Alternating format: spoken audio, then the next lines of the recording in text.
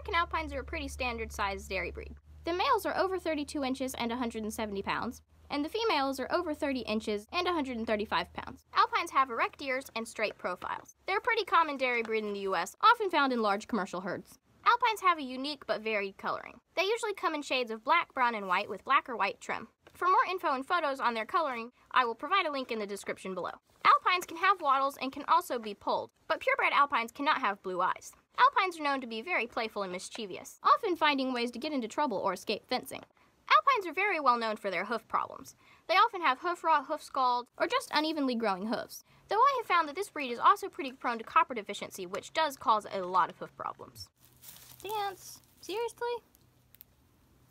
I need some nice footage.